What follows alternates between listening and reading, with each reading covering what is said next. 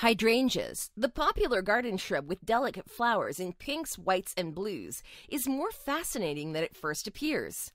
Why? Because the blossoms on this plant have the ability to dramatically change color.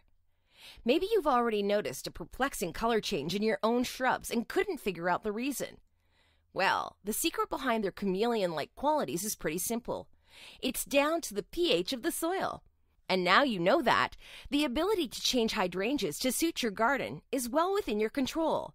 It's no more difficult than a school science experiment, although it does require a little more dedication and patience.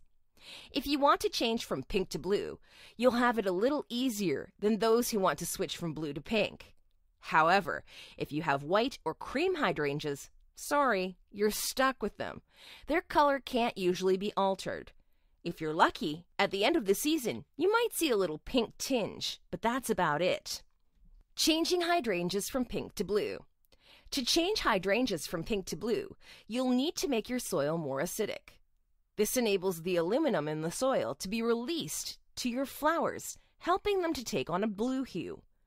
Firstly, check the pH of your soil to see how easy it will be to lower the required level. You'll be looking at a pH of around 5.2 to 5.5 for blue blooms. If your soil pH is pretty high, you might be better off accepting your pretty pink blooms. Otherwise, you can acidify the soil by adding certain substances to it. While there are special products on the market that lower pH, natural ways are always the best. Using an organic mulch will help acidify the soil and is also quite beneficial for microbial life and improving the quality of your soil. Try one made of pine bark, pine needles, sawdust, citrus peels, vegetable peels, or coffee grounds. If you're seeing no results the following year, add a tablet of aluminum sulfate to the watering can used for watering the hydrangeas. This will result in blue flowers. Changing hydrangeas from blue to pink.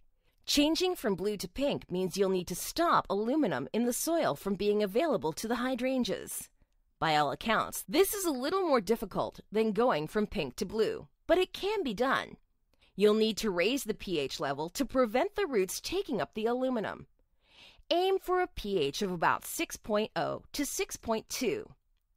While conventional methods recommend using lime to slowly raise the pH over a few months, natural options like ground crab or oyster shells, crushed eggshells, or hardwood ashes are also very effective. Now, if you liked the video, give it a thumbs up. And if this is your first time visiting my channel, please subscribe for more videos.